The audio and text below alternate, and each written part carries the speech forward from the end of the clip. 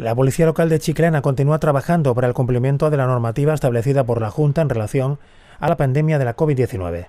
Tras intensificarse las acciones, una vez se decretó el cierre perimetral el pasado 23 de enero, los agentes se han centrado fundamentalmente en el uso de mascarillas en la vía pública, encuentro entre personas no convivientes, el cumplimiento del toque de queda, el propio cierre perimetral del municipio y desde el pasado miércoles, con motivo del paso a nivel 4 grado 2 de alerta sanitaria, también en el cierre de las actividades no esenciales.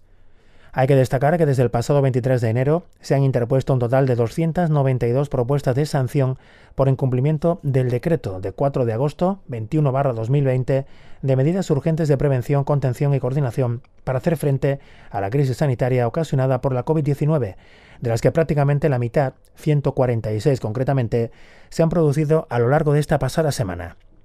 Cabe indicar que desde el lunes 8 al jueves 11 de febrero se interpusieron 105 denuncias, mientras que durante el fin de semana el número de propuestas de sanción ascendió hasta las 41.